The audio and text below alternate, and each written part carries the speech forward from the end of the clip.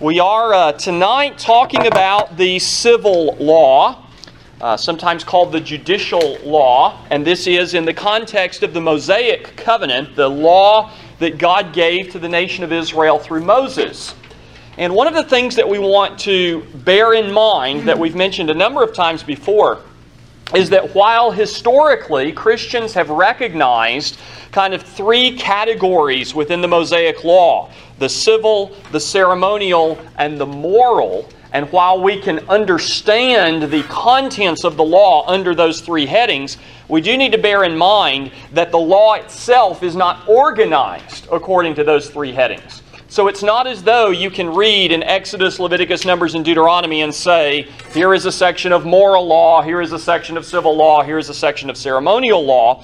Most of the material in those four books in the Pentateuch are going to be some combination of the three categories. Now that's not always true, because you could argue that much of the material that we looked at last week with regard to the ceremonial law and the sacrificial system particularly, that those units are pretty thoroughly religious law. But when we deal with the regulations of the civil society, what we're going to see tonight is that really these regulations are but applications of God's universal moral principles. So that it's a much harder thing to parse out the distinction between the civil law or the judicial law and the moral law. The moral law is what continues to be binding on people today. The moral law was true prior to the time of Moses, and it's been true since the time of Moses. It is equally applicable to Jews and to Gentiles. But not so the civil law. God gave the nation of Israel a law to govern the commonwealth, to govern their society as a political institution.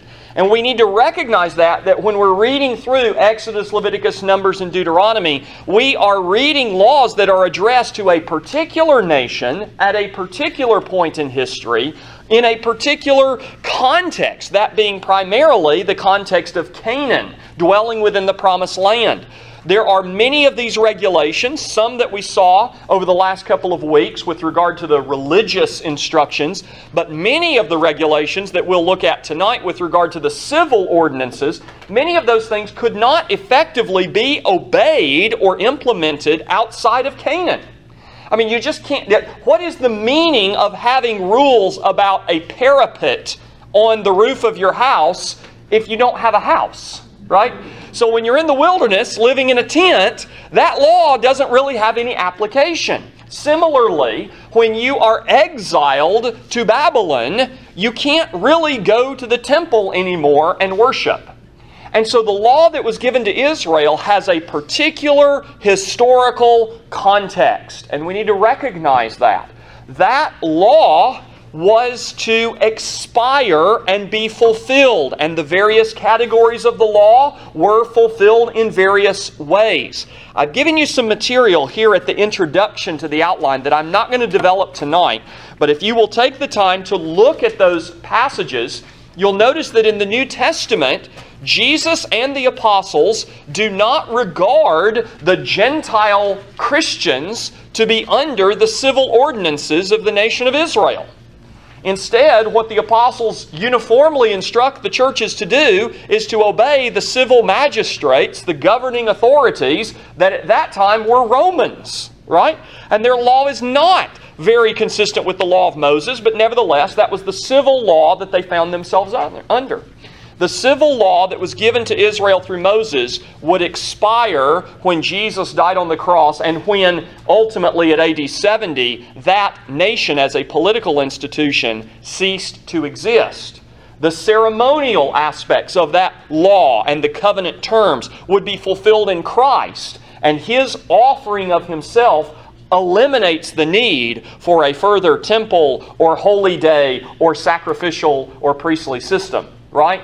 The moral law continues to obligate all people throughout the world, right?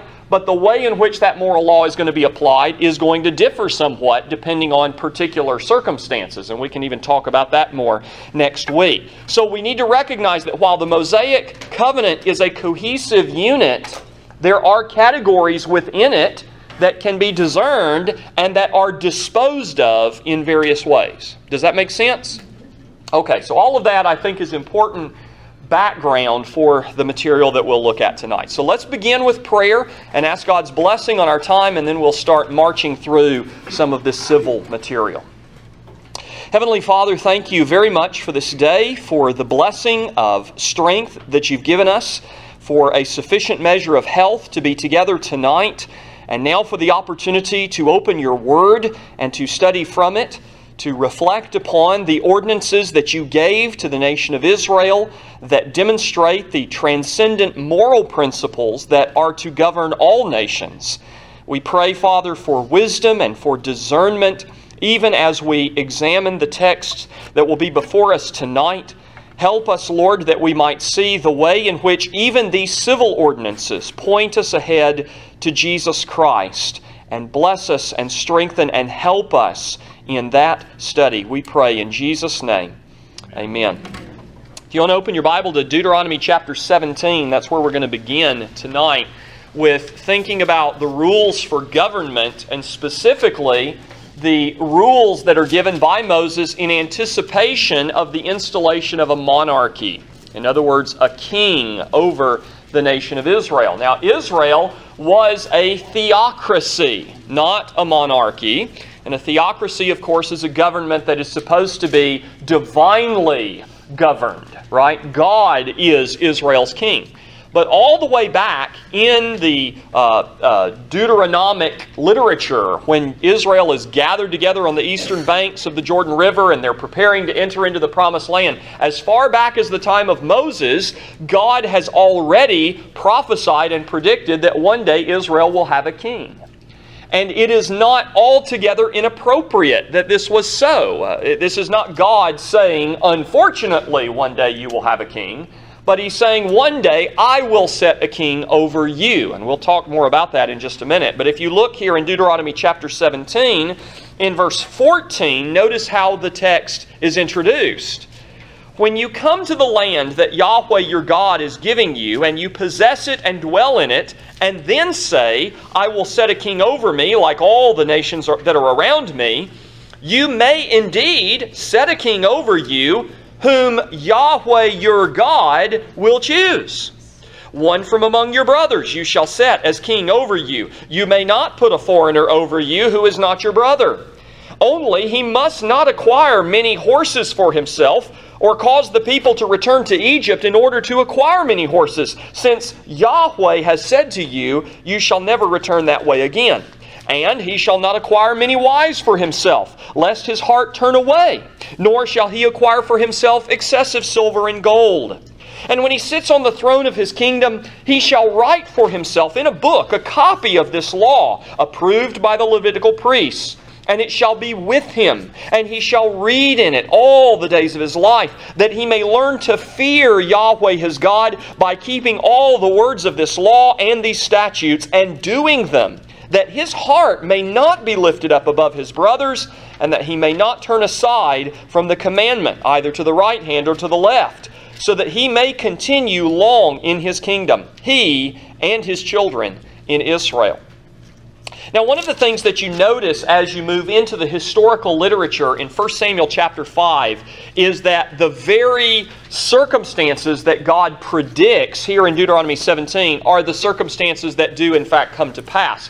The children of Israel are dissatisfied with the theocratic government that God has appointed for them. They are particularly dissatisfied with the fact that Samuel at that time is aging and his sons are not like him, and so they want a king in order to be like the nations around them. They want to be like the world in which they live, and that is continually the struggle. We talked about this, I think, 2 weeks ago when we started introducing the ceremonial law and talked about the warning that God gives to the people in Deuteronomy not to worship Him the way that the pagans worship their gods. Don't learn worship practices from pagans. And in a similar way, the people of God were not to learn government from the world around them. And yet God knows at a particular point in their history,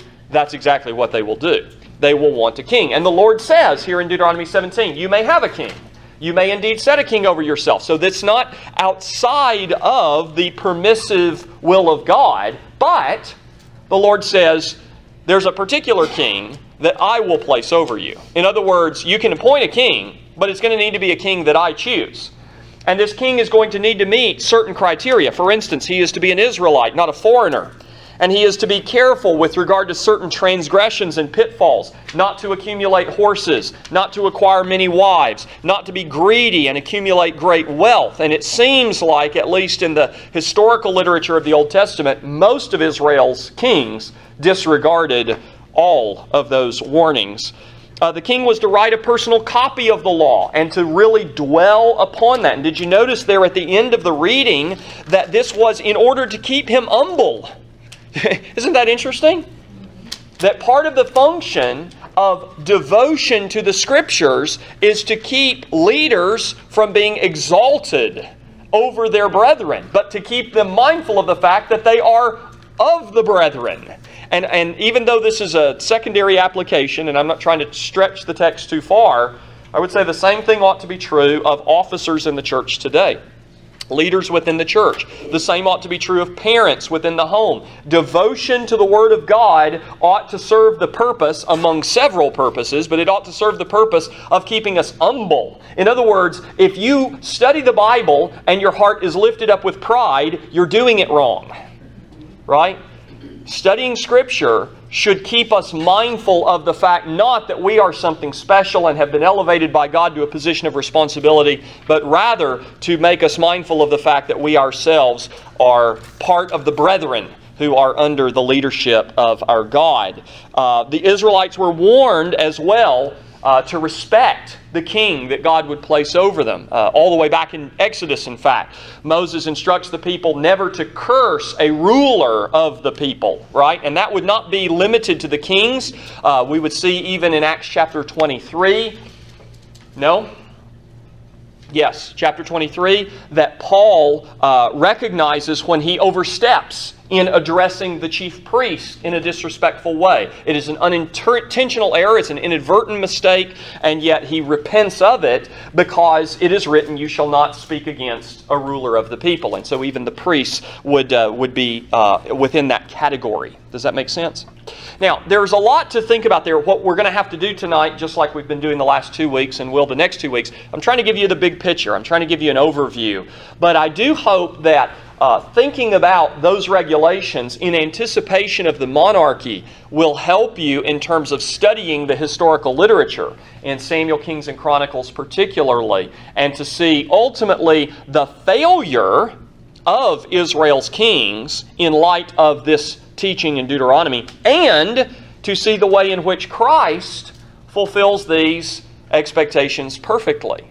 Right? And so even this aspect of the civil law points us ahead in kind of a Christological fashion. Does that make sense? Now, Deuteronomy talks as well a lot about laws with regard to warfare. This is over in Deuteronomy chapter 20, and you'll see that most of the texts that are referenced in your study guide are from Deuteronomy. And again, that's not any attempt to be exhaustive, but hopefully to be sufficiently complete to give you a good handle on these ideas. A lot more text referenced in the handout than we have time to read, but the majority of the civil laws, we're going to actually look at Deuteronomy as the source of them. So in Deuteronomy chapter 20, you have laws concerning warfare and military engagement. When Israel was preparing to go out to battle, there were specific instructions for the preparation of that. One of the interesting things is that the priest was to address the people, and then also the officers, the commanders of the army, were to address address the people. And they were to give specific encouragements and then specific instructions. So the priest is to come and to remind the officers and soldiers of God's presence and to be mindful that we're the people of God as we're going out into battle. This is not just a kind of a nationalistic, religious-driven war speech, right? But it's recognizing that even as we proceed onto the battlefield, we are to be the people of God, and we are to be a light to the nations. That's a really fascinating aspect of this instruction, I think. Then the officers were to step forward and to begin identifying those who might have been mustered with the army but ought to go home rather than be deployed, as it were. So, for instance, a man who had built a new house but had not dedicated it, or someone who had planted a vineyard but had not yet eaten of its fruit, those who were engaged but not yet married, those who were afraid. Now, what does it say about a nation that this provision would be in its law code, that before you go to battle, the commander needs to step forward and tell the soldiers, anyone who is afraid of where we're going and what we're about to do, you're excused. Now, we could argue about whether there is some kind of psychology at play here. I don't actually think so, though. It may have functioned that way in terms of actual application. Maybe some soldiers are bolstered by that or unwilling to acknowledge their fear. I think this is completely legitimate, though. And I think we actually see this playing itself out in Judges chapter 6 and 7 during the time of Gideon. Why doesn't God want soldiers that are afraid going into battle? The simple answer is that He doesn't need any of them. He doesn't need any of them. He doesn't need the fearful ones, but He also doesn't need the courageous ones. This is a recognition that the battle belongs to the Lord, and that God is the one who is going to fight the battle, and that God is the one who is going to win the victory. What kind of strength, what kind of encouragement does that give to the army as they go out? Remember, they are reminded of God's presence, and then as they proceed with this deployment, they are reminded that largely we're immaterial, And it's not that we're unimportant to God, it's just that we're not necessary for victory on the battlefield. That should provide some encouragement.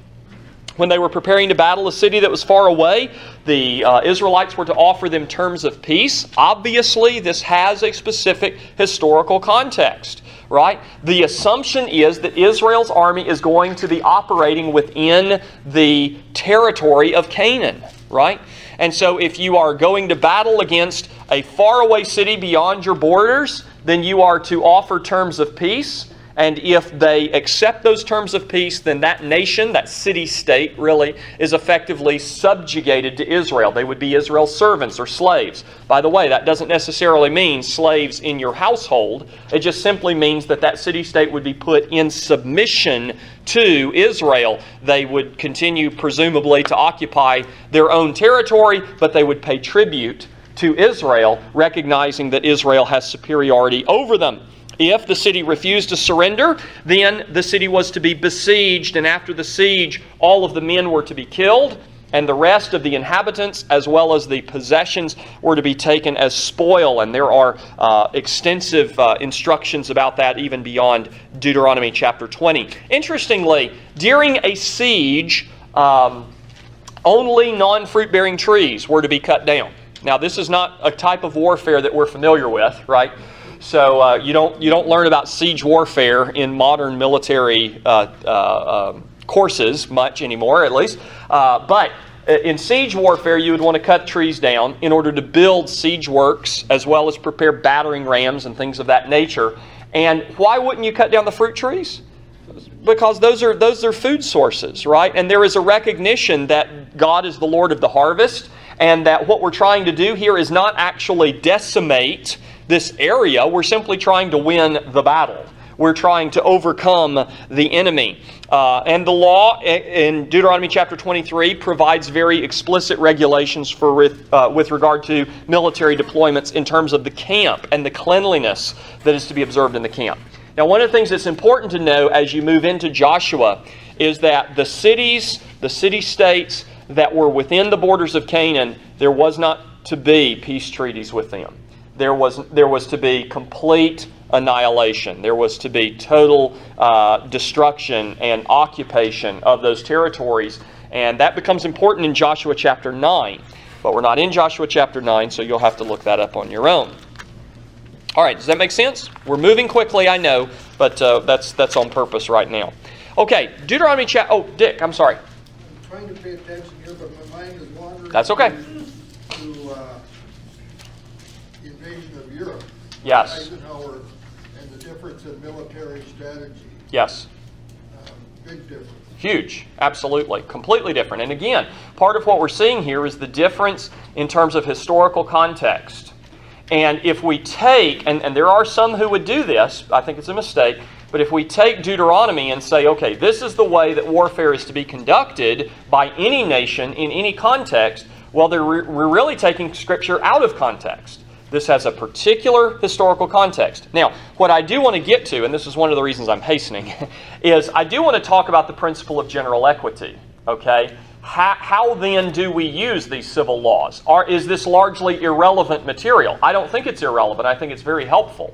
But if it's not supposed to be applied directly and exactly as it was given to Israel, how then is it properly used? And I think that's where the principle of general equity comes in. But you're right. In a modern context, we can see profound differences, sometimes appropriately so, by the way. I wouldn't want our nation to conduct warfare the way that the Israelites were supposed to conduct warfare in Canaan. Right? Think about it for a second. I wouldn't want that, okay? So I would say appropriate differences there. At the same time, I would say many times modern military methods and strategies differ from this in disadvantageous ways, in inappropriate ways, right? So again, that's going to be part of the conversation with regard to the general equity. All right, let's think about the judicial system properly, right? We said all of this can be referred to as the judicial law, but the judicial system properly with regard to crime in the community. There were standing courts, if you will. There were elders and judges that were appointed over the people even during the wilderness period, and those judges would continue to serve the nation even after the invasion and conquest and occupation of Canaan. That system of judges we saw in Exodus chapter 18, I told you, is proto-Presbyterianism. And I wasn't joking when I said that. I know that it seems like a joke. It seems like kind of a silly argument to make at this point. But actually, that's a significant argument for the Presbyterian view of church government. The Presbyterian view of church government is derived from what we believe to be the teaching of Scripture, both in the New Testament with regard to the church and in the Old Testament with regard to Israel, right? And what do we see? We see a system of tiered courts. We see a plurality and parity among the leaders. We do not see a system like the Roman Catholic hierarchy. We do not see something like a papal or episcopal model. What we have, and you could actually argue that during Moses' time that's almost what you have, because you do seem to have one central leader, but recognize that's a special circumstance that is not perpetuated in the law, right? What you have instead is you have groups of qualified men who are gifted by God's Spirit leading the congregation, and then various levels of courts, as it were, so that cases can be appealed. And this plays a profound role in the founding of our nation, by the way, right? The King of England at one point refers to the American problem, the problem in the American colonies, as a Presbyterian problem, right? Because this shapes the political thought of not all, but many of our founders, right? And this system of checks and balances. And so that is an important part of the judicial law or the civil law that we see in the book of Deuteronomy as well as historically in the book of Exodus. So if you are not receiving satisfaction from the judges that are functioning over you, the lesser magistrate, the lower magistrates, then there is an opportunity for appeal. Ultimately, when a sentence is decreed, that judgment is final. Now, that's accounting for the appeals process. But you get to a point where you say, judgment has been rendered. Whether that's gone all the way up the food chain to the chief priest or not, there is a judgment that's been made, and that is final. And contempt could even be punished by death. And so there is a respect for the integrity and the authority of the judicial system. And that's very, very important. I'm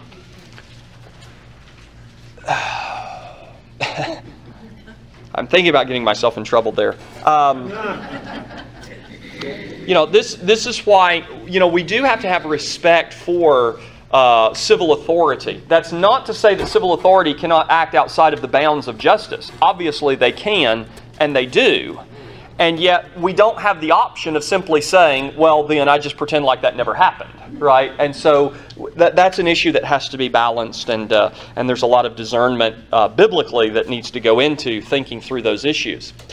In terms of fairness in the judicial process, if you go over to Deuteronomy chapter 16, and again, there are numerous proof texts here that we can look at, but Deuteronomy chapter 16, beginning at verse 18, Moses says to the people, "You shall appoint judges and officers in all your towns that Yahweh your God is giving you, according to your tribes, and they shall judge the people with righteous judgment. You shall not pervert justice. You shall not show partiality. You shall not accept a bribe, for a bribe blinds the eyes of the wise and subverts the cause of the righteous.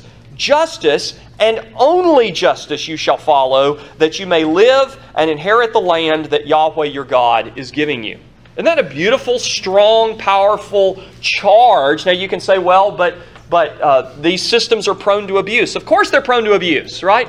But again, this is part of the reason that there is this Presbyterian model. And I don't mean that in a denominational sense right now. I mean that in the technical sense. Elder-led communities of faith. That's what you're seeing here, right? Every town has a plurality of elders. And those elders are themselves accountable to other elders in the region. And those elders are themselves accountable to the system of government in the nation as a whole. And there is plurality and there is parity. In other words, equality, right? There's not one guy dictating to the rest. There is a group of men in this tiered system, all of whom are charged to do justice, all of whom are accountable. That's what Presbyterianism is. That's what it means, right? It's just the Greek word for elders or elder-led in this case. And the law was to serve justice for everyone, including the disadvantaged in society. The poor were not given preferential treatment because of their poverty. But neither were the wealthy given preferential treatment because of their wealth, right? This is to be an equal system. And you don't create equality by tipping the scales the opposite direction, right? And that's unfortunately the modern conversation that has been had now for years, is to say, well, the wealthy and the powerful have an advantage in our system, so somehow we need to tilt it the other way. That's not how you achieve equality, right? Unfortunately, you have sinful, fallen people involved in these systems, and so they're always prone to abuse. But that's why you need to have this kind of a system where there is plurality, right? And there is parity, and there is an opportunity for appeal, and the system, therefore, has some means of preserving its own integrity. In chapter 19, if you go just a page or two over, and you look at verse 15, you see one of the most important principles with regard to the criminal law in Israel. Deuteronomy chapter 19 and verse 15, "A single witness shall not suffice against a person for any crime or for any wrong in connection with any offense that he has committed. Only on the evidence of 2 witnesses or of 3 witnesses shall a charge be established.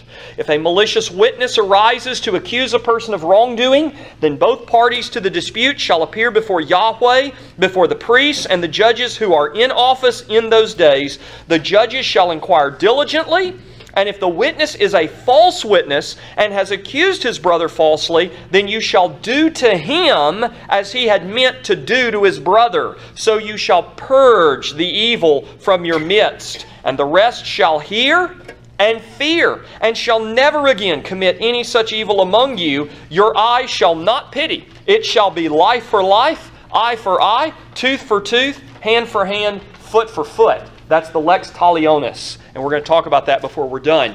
That is the basic principle of justice. It remains the basic principle of justice. All right?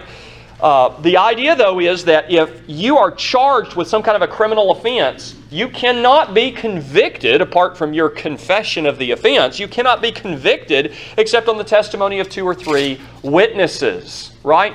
There is a careful system of justice that is in place. Does that mean sometimes that guilty people would go free? Yes, it does. But better for that to happen than for the innocent people to be wrongly condemned and wrongly convicted on the basis of insufficient evidence. So what I would say is that at this point, the law of Moses errs on the side of mercy, right, rather than erring on the side of judgment. Okay?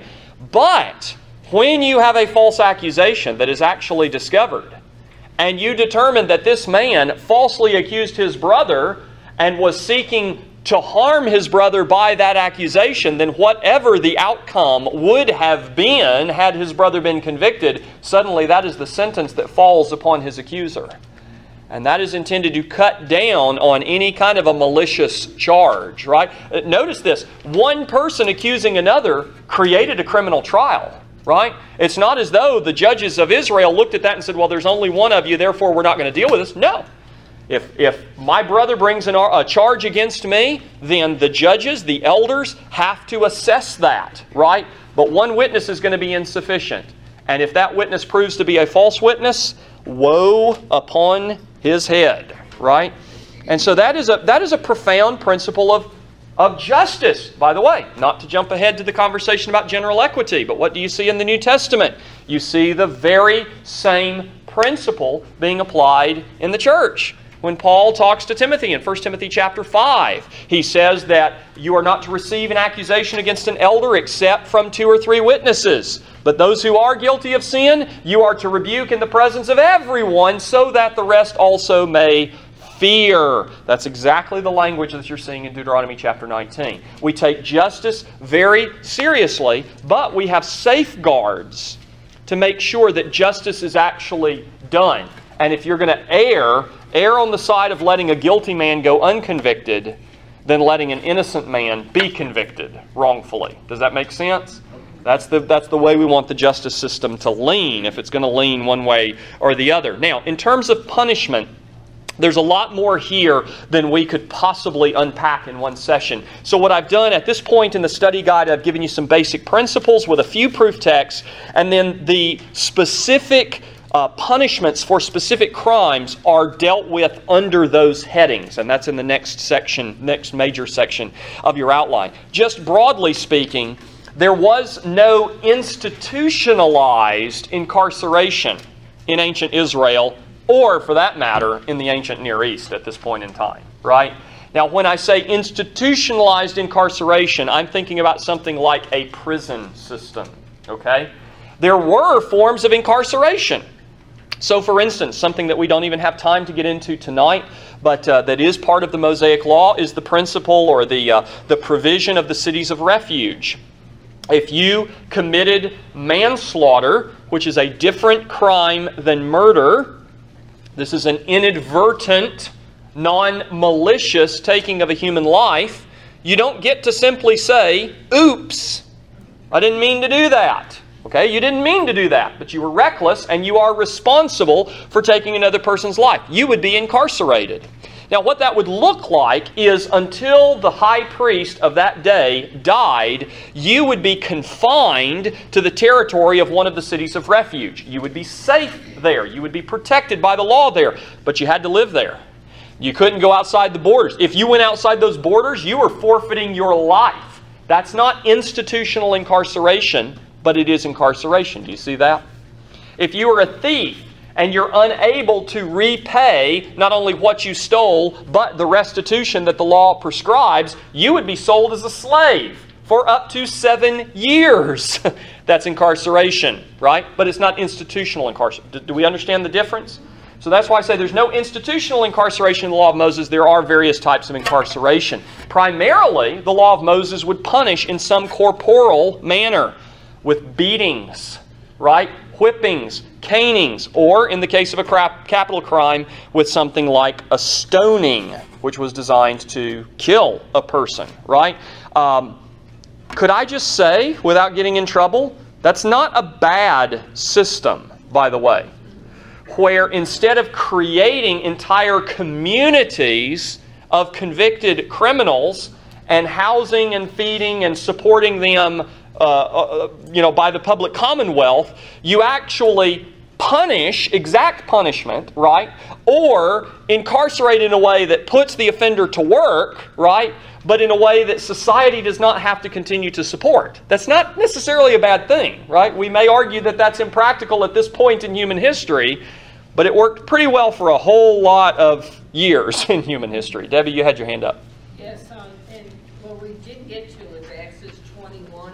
That's right. Ordinance of people. Then they go personal injury. Yes. And what I had a struggle with, and I kept on reading over with, where the part where it says in verse 20.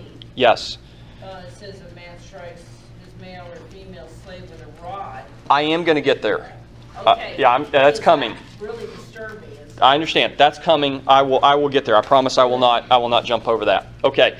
Punishment, Deuteronomy chapter 25, never to be administered without a thorough investigation. If you've got in your mind this barbaric system where people are being beaten and stoned right and left, you don't know what you're thinking about. You don't really understand the context of the law. Again, if the Mosaic law errs judicially, it errs on the side of not punishing a guilty person because of insufficient evidence. And ultimately, in those cases, justice is left to God. That's not a bad thing. If you err judicially, that's the side that you want to err on. If a person was convicted of a crime and was to be whipped or beaten, it was not to exceed 40 blows. 40 is a lot if you're being caned, by the way. But it was the idea of preventing some kind of abusive... By the way, I need to say this. The penalties that are prescribed in the law in almost all cases are the maximum allowed penalty, not the prescribed penalty. And why that's important is there was judicial discretion. We see this in the historical books of the Old Testament. Just because a person could be beaten 40 times doesn't mean that everybody who was beaten 40 times, right? And even in some cases of violent crime where a person's life might be forfeit, the capital punishment would not always be applied. Now, there were cases with regard to premeditated murder where the law appears to take it out of the judge's hands. The murderer's life is forfeited, okay? And there doesn't appear to be an exception to that. But in many, if not most of these cases, as you're reading through Deuteronomy, you need to recognize that what's being described is the maximum allowable penalty to make sure that the judges do not exceed what is prescribed, not pronouncing in every case kind of a cookie-cutter approach to justice. Does that make sense?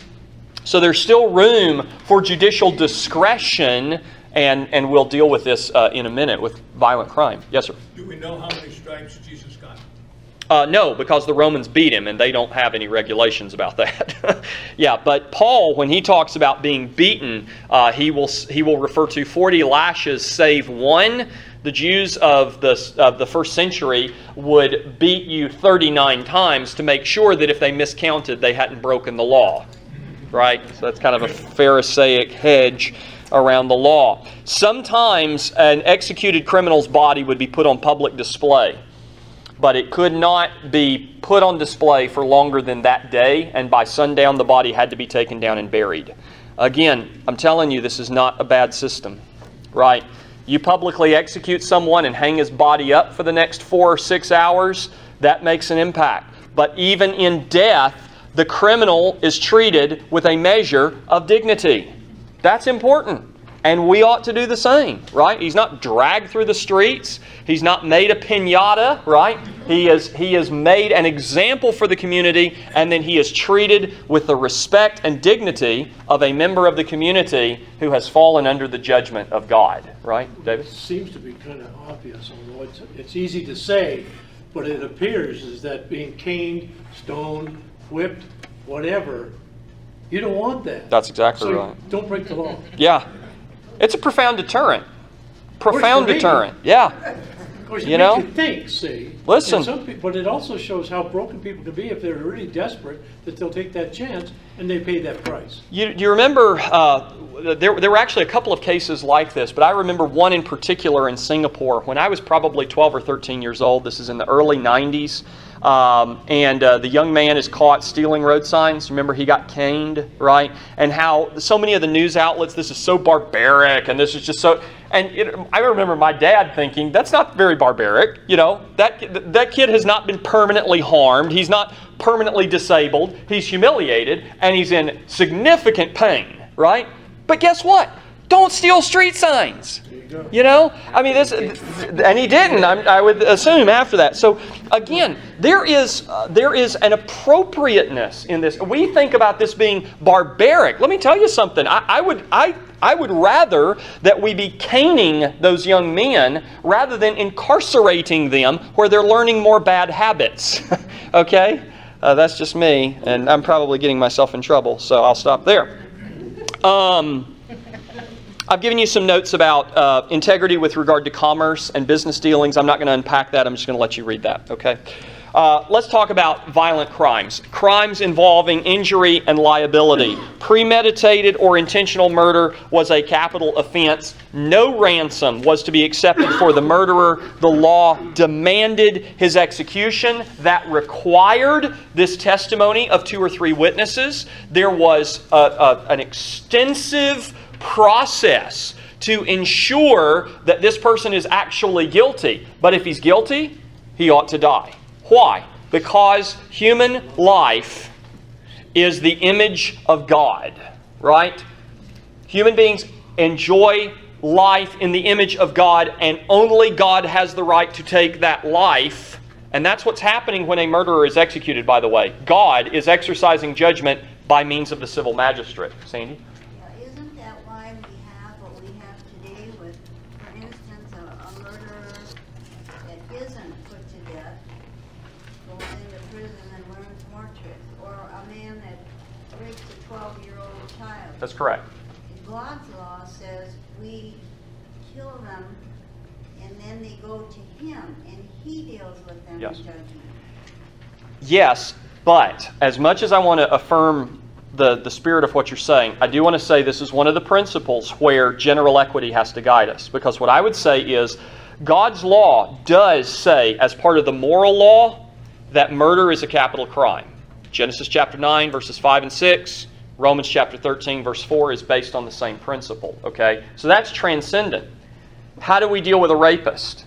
The only guidance we have is the civil law of Moses, and I cannot, as a minister, stand up and say the civil law of Israel has to be the civil law of Arizona, right?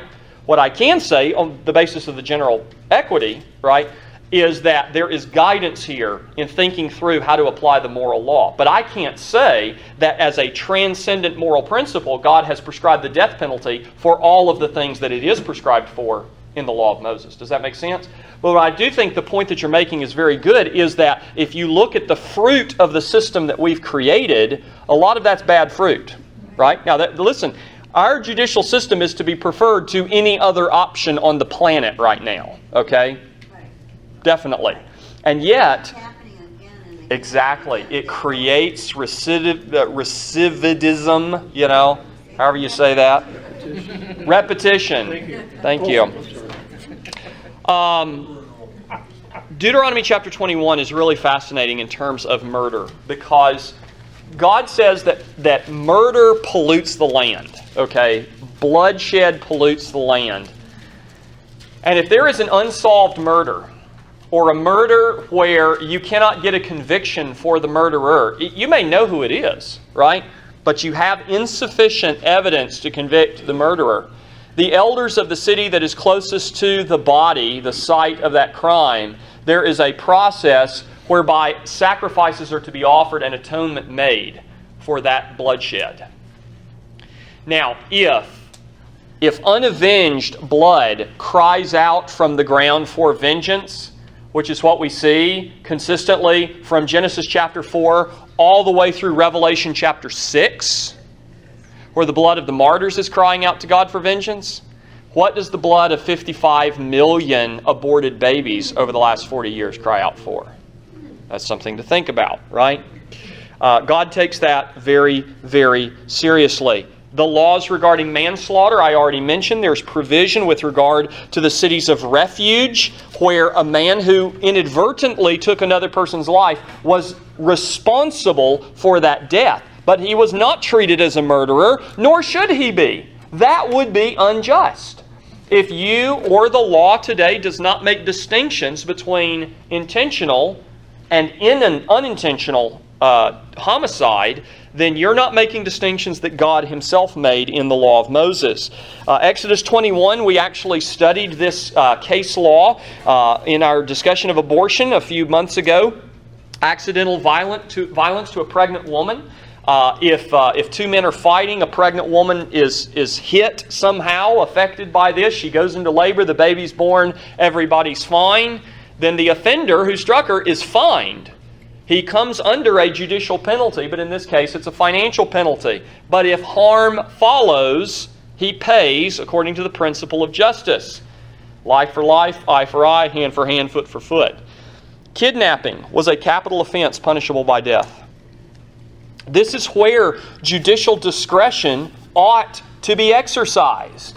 Because I can imagine scenarios in which kidnapping is not really kidnapping, except that it's kidnapping, right? You think about custody disputes and things of that nature. But let me tell you something. Somebody who takes another person's child or captures another person, takes them hostage or kidnaps them in some way, under the law of Moses was to be put to death. And that doesn't seem like a bad idea to me. Sex crimes, very serious offenses, okay? And here again, judicial discretion would have been involved. For instance, this, by the way, is where atheists try to make a lot of hay against the ethic of the Bible. And they will say, see, you've got girls being raped and then being forced to marry their rapist. I'm sorry, that is not taught in the book of Deuteronomy. You're an unbeliever and you don't know how to read the Bible, okay? There is a lack of understanding of context there. But nevertheless, these crimes were treated very seriously. So for instance, you have a young woman who gets married who is promiscuous prior to the marriage. This is particularly true if it's during the betrothal period, where functionally, legally, she is married, but the marriage has not been consummated. She's sleeping around. She could be put to death. That's a big deal. That's not the same scenario where a young woman falls into sin, is penitent, and later has the opportunity to marry. That's not the kind of scenario that is being described in that part of Deuteronomy. How do you know that? Because you've got more than just Deuteronomy. Deuteronomy is law code. The rest of the Old Testament is showing us the application of many of these laws, right? Rahab is not put to death for having been a prostitute. Why? Because she's a penitent convert. That makes a difference, right? But impenitent, promiscuous behavior was a serious thing. By the way, a husband who thought to accuse his wife of infidelity, if that was a false charge, that was a big deal too. You don't want to be that guy, right?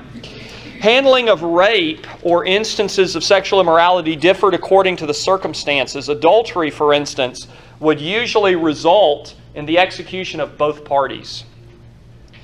This is one of the reasons, probably, why Jesus handles the exception clauses in Matthew 5 and Matthew 19 the way that He does. Because the partner who is impenitently immoral is, from the standpoint of the divine law, dead, right? And therefore the innocent party has the right to remarry. If a betrothed virgin was raped in the field, only the rapist would be executed. Deuteronomy describes this. Why? Because there is an assumption that she's resisting.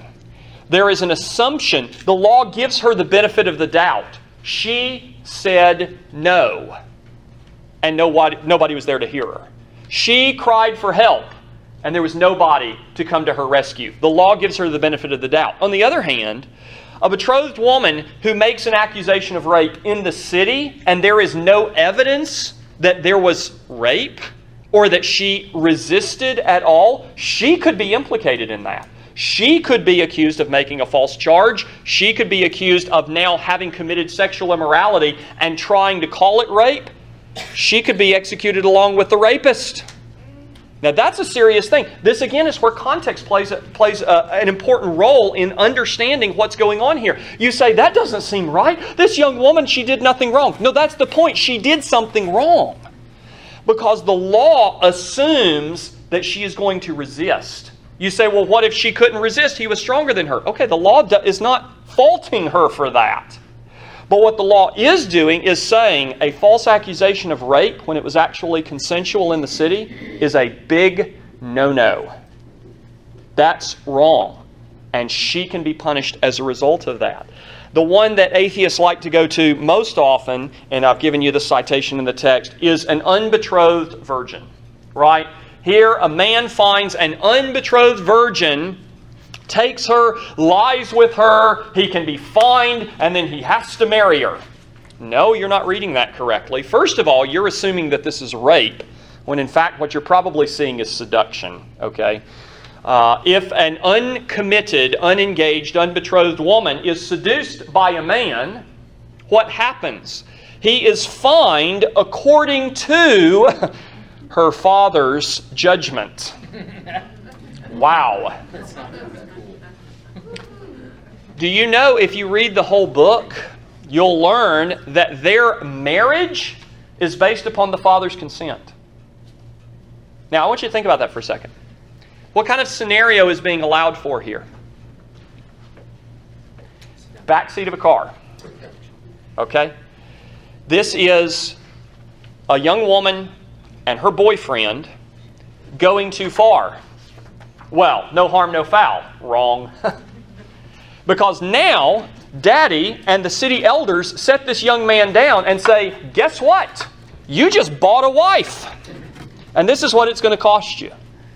If that young woman has actually been raped, her dad does not consent to that marriage. That's not the scenario that's being envisioned. What's being envisioned is a situation of seduction where she may very well have been a willing partner in this. Are they put to death for that? No. But what happens? He pays a fine and they get hitched if Dad says that's what needs to happen. That doesn't seem too bad to me. That doesn't seem like a barbaric law to me. And yet that is one of the most common examples that atheists will critique with regard to the civil law. Does that make sense? Okay, now the other favorite whipping boy in the Mosaic Code is the law that Debbie brought up just a minute ago. It relates to questions of assault. This is particularly in Exodus 21 and 22, but there's also some information in Deuteronomy about this and Leviticus chapter 24. Basically, the principle of justice is this. If you assault another person but don't kill them, whatever you did to them is what's about to be done to you. You punched a guy in the face and knocked out one of his teeth. Guess what the law is going to do to you, right? You assaulted a man and cut off his hand. You assaulted a man and injured his leg. That is what is going to be done to you. Now, there are some other scenarios that are addressed. For instance, if a person assaults their parents, they're put to death. They can also be put to death for cursing their parents. It's a really big deal. It's the 5th commandment, right? Honor your father and your mother that your days may be long. Because literally, to dishonor your parents in that way could mean, it could cost you your life. If a man was disabled by an injury, then his assailant would not only suffer the same penalty in his person, but he would also pay disability wages to that man until he has recovered. That doesn't sound unjust, does it? That doesn't sound wrong or unfair. If a man beat and killed one of his slaves, the man who beat the slave was to be punished. He was not necessarily executed, but he was punished according to judicial discretion in that particular scenario. If he beat the slave and the slave survived, then no penalty was attached. Atheists are profoundly offended by that, and unfortunately some Christians are offended by that. So let's talk about this. This has a historical context. The world in which this law was given had slavery. So did Jesus' world. That's why the apostles address it. Slavery in the ancient Near East was not like slavery in our American history. Our slavery was based on kidnapping, and it was race-based, and it was frequently, although maybe not always, but frequently abusive. It was a horrible institution. Thank God that it's gone. But that's not the slavery that you read about in the Bible. The slavery that you read about in the Bible is of a very different character. But nevertheless, there is slavery. And slavery itself per se is not regarded in either Old or New Testaments as immoral in and of itself. What is regulated is not the existence of slavery, but the practice of slavery. Now, what's happening here in Exodus chapter 21 is a man who is disciplining a rebellious or disobedient slave, and the slave says, "That's assault." No, it's not. He beat you, you recovered, you are his property. You work for him. It's not the same scenario as one man beating another man who is his fellow citizen. Now, you and I can say, well, that just doesn't seem right. Okay, well, we could talk about that. We could think about that. But that is the scenario that the law describes. And I want you to give you some New Testament context for this, right? A Christian by the name of Philemon in the city of Colossae has a slave who runs away. Everything that we know about Philemon suggests that Onesimus does not run away because Philemon's a bad guy, that he's abusive or something like that. Paul praises Philemon very highly. Onesimus happens to run, coincidentally of course, into the Apostle Paul during his flight from Philemon, and he is converted. And you know what Paul does? He sends him back. Do you know why? Because Philemon owns Onesimus. That's an apostle recognizing that. Joseph is a slave in the house of Potiphar. He recognizes he has responsibility to his master. We could pile up examples of this in Scripture, okay? You and I are offended by the idea of one human being having mastery over another because we have grown up in an American culture that conditions us to view slavery solely in the context of our own history of slavery. That's not the context of slavery in the ancient world. And to read the Bible's teaching about slavery in light of the American experience of slavery is to read it anachronistically. In other words, it's to read back into Scripture something that Scripture is not describing at all. Does that make sense? A man is not allowed to abuse his slave. If he kills his slave, he is punished. He is a criminal, right? But a man who disciplines his slave and the slave is fine, the slave recovers, that's not a crime in the law's eyes, right? And again, that is not a deficient morality. That is a historically situated regulation. Randy? It had to be different in that it's more servitude than slavery. That's exactly right. Actually, they could be adopted. Yeah. And yeah. then they did have laws that if their time was up and they wanted to stay with their master, so it couldn't have been an abusive arrangement like we had here. Same chapter describes the slave. Remember, every 7 years the slave goes free. It's less if they're closer to the seventh year, right? And the same text, the same passage describes the slave that at the end of his time says, no, I want to remain your slave forever. Okay, we go over to the doorpost, you take an awl, you give him a pierced ear, and why would anybody ever do that? Because the slavery in that world, in that time, was not the same thing that you and I think of as slavery, okay? And you have to be so careful that you read historical texts in their historical context. Don't import modern constructs back into ancient context, right? And by the way, I'm not thereby advocating slavery as an institution. I'm perfectly happy that we don't have slavery today. But what I am saying is that the slavery you're reading about in Exodus and Deuteronomy is profoundly different in nature than the slavery that you and I are familiar with in our own historical context, right? Yes, I'm sorry, Nancy. Possibly import the old slavery into the way our corporations work. You know, there are actually a lot of parallels to Randy or whoever just said. The slavery in this world looks more like what we think of as servanthood, right? Indentured service, or even an employee-employer relation. Now, it's not identical, but it has far more in common with that than what we think of as slavery. And so I do think that there are parallels there, absolutely. Yeah. I am out of time, and I am not out of material here. That's normal. What's new? Thank you. Yes.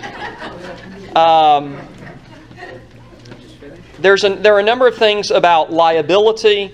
Some of the laws with regard to theft here are actually brilliant, much better than the system that we have today. I really need to talk really quickly. If you'll give me just a few minutes grace here tonight, let me say two things, and then I'll let you take it home. One is about the lex talionis, the law of retaliation. So many people misunderstand this that I think we do a disservice to our study tonight if we don't mention this. What people misunderstand is Jesus' interpretation of this in Matthew chapter 5, where Jesus says, "You have heard that it was said, an eye for an eye and a tooth for a tooth. But I tell you not to resist an evil person. But whoever slaps you on the right cheek, turn to him the other also. If any man wants to sue you and take away your tunic, let him have your cloak also. And whoever compels you to go 1 mile with him, go with him 2." Right? And so people, these enlightened Christians today, will say, "See, Jesus thought that an eye for an eye was a terrible thing." Wrong. Jesus experiences hell on the cross for you. And that is according to the principle of lex talionis. If you read Revelation, you're actually going to see God doing this with the nations, repaying them according to their sins. It is a basic principle of justice. The punishment is supposed to fit the crime. You ever heard that? That's the lex talionis. That principle of justice, I'm sorry folks, did not expire with the Mosaic system. That's just a principle of justice. That's part of the general equity that we're about to talk about, okay? And what Jesus does in Matthew chapter 5 is He objects to the exercise or the application of that principle in terms of personal revenge. You can search Exodus, Leviticus, Numbers, and Deuteronomy in vain to find justification for that principle to be used in exercising personal revenge. That's not what it was. It was the guiding principle for the elders of the community to mete out punishment based on the offense. And the Jews of Jesus' day turned that into a license to take revenge. And Jesus says that is not the spirit that is to characterize God's people. Jesus is not objecting to that principle in the law. He is correcting a rabbinic perversion of that law. Does that make sense? There's a lot more we could say about that, but I'm going to let that suffice for now so that I can say the second thing, which is the general equity. The reason I use that term is that's the terminology that's used in chapter 19 of the Westminster Confession of Faith. It has a long and rich history. You may read that part of the confession and wonder, what in the world is the general equity? Well, it's the general principle of fairness, of justice, that is encoded within the civil law. So if you say, of what value is this civil law if, in fact, it was only for Israel at a particular time in her history? Why does it matter today? Why should we study this material at all? Here is the reason. The civil law that God gave to Israel in Canaan in a particular time and in a particular context was merely a local historical application of the basic principles of justice and righteousness that apply to every nation under heaven. Now, that does not mean that you can create a one-to-one correspondence between the law in Deuteronomy and what ought to be the law of America, okay? And this is important. You know, there are laws in Deuteronomy that ought not to be laws in America. But the same principles of justice that undergird those laws in Deuteronomy ought to undergird our laws today. And that is the principle of general equity. Now, this requires some discernment, shockingly, right? This is not as simple as simply reading a verse and saying, boom, that's what God's law says, that's what we ought to do. Wait a second. Don't rip a scripture out of context, right? In some cases, it is that simple. Thou shalt not commit adultery. That means people should not commit adultery, right? But how does the law work through that in a civil context? Well, it's not as simple as pulling something out of Leviticus chapter 18 or Deuteronomy and just slapping it into our modern law code. But what Leviticus and Deuteronomy help us to do is to think carefully through that. And to say, how did God work through those issues in that context? And how can that be properly applied in our own context? Now, again, I'm departing somewhat with some of my Reformed brethren, right, who think that the law that God gave to Moses ought to be, is not obviously, but ought to be, the civil order that is obeyed by all nations. I don't think that that's correct. And part of the primary reason I don't think that is that Jesus does not seem to understand the law in that way. And Paul and Peter certainly don't seem to understand the law in that way. They're not trying to reform Rome in light of Deuteronomy, right? Their aim is to preach the gospel. I'm not concerned about trying to get America's laws to look like the book of Deuteronomy, okay? And therefore, I'm not necessarily going to go out and campaign for homosexuals to be stoned, right? But what I am going to argue is that the general equity of God's moral law should, in every age and in every nation, recognize that sexual immorality ought not to be promoted by the civil magistrate, but ought to be condemned, ought to be proscribed. I cannot go to Deuteronomy and say America ought to execute certain offenders based upon the law that God gave to Israel. But I can go to Deuteronomy and say, look how seriously God takes these particular crimes. How then ought our nation to handle some of those same offenses? Does that make sense? So that requires discernment. That requires study. And there will be, recognize this, there will be differences of opinion even among Christians as to what extent or how that general equity ought to be worked out in any given scenario. But what we all ought to recognize is that there is a principle of fairness and righteousness and morality that is unchanging, right? And it's not okay for our nation to suddenly up and say, you know what, two men who love each other and want to get married, they can get married. No, they can't. Well, why not? You're just wanting to go back to the barbaric laws of Deuteronomy. No, that's not really the point, right? The point is that God decides what marriage is. And God in every age and in every society has the same rule with regard to that, right? Now, He doesn't with regard to having a parapet around the roof of your house or plowing your fields with two different kinds of animals, you know. He doesn't have those same rules for every civil society or civil institution under heaven. But there are certain transcendent moral principles that are encoded within that law. And where Deuteronomy is so helpful is saying, how did the people of God, or how were they supposed to? Obviously, they didn't always do it. In fact, I think they rarely did it. But how were they supposed to apply the moral law in terms of their civil commonwealth? And then we need to wrestle with how do we do the same today. Does that make sense? Okay. Thank you for giving me that grace, and that will allow us to just kind of finish this, and then we will go on next week. All right, Randy. In trying to apply those laws today, it's interesting to see during the years of silence, yes, when the Jews created laws on top of laws to not break yeah. the law, they had so perverted the law that by the time Christ came, people just thought about it tonight as you're given the law and thought about what happened in Christ's day, how many things were broken just concerning him. Absolutely. So to bring those laws into our nation today without Holy Spirit influence in that, it's impossible. It would be impossible. It would be a nightmare. Absolutely. And by the way, and again, not trying to get myself in trouble. I wouldn't want America to function as a theocracy. Absolutely not. I would not want them to. I would not want our government to decide to execute false prophets, for instance, right? Because it would really be bad then when those in positions of power are unorthodox. And that's happened in the history of the church, right? And that's where persecution has arisen even from within the church against Christians, right? And honestly, if I thought that the Bible compelled me to say, no, America, rightly ordered under God, ought to be a theocracy, I don't believe that that's what the Bible teaches, right?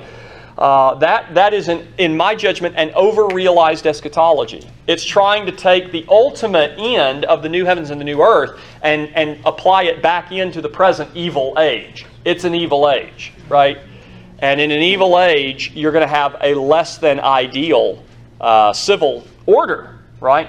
But a civil order that nevertheless should recognize that God is the ultimate lawgiver. Okay. All right, let's finish up with prayer. Heavenly Father, we're indeed thankful that you love us and that you have revealed your word for our instruction and for our good. We recognize, Father, in these laws that you gave to your nation of Israel through your servant Moses, we recognize in these laws those transcendent principles of justice that should obligate and do obligate us all.